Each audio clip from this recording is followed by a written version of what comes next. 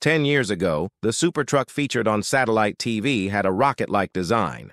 It resembled a combination of a fighter jet and a high-speed train, brimming with futuristic sci-fi flair. Remarkably, the designers separated the cab from the chassis, creating a prototype cockpit in the upper section. It and the rear truss formed a single, all-glass structure, offering excellent visibility. The engine and transmission system were housed in the lower section, creating a streamlined appearance.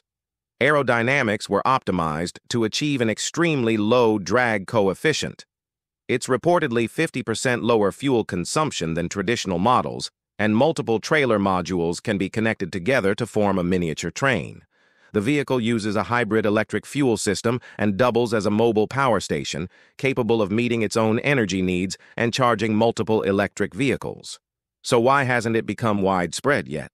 Next time we'll show you how the Germans replace railroad tracks.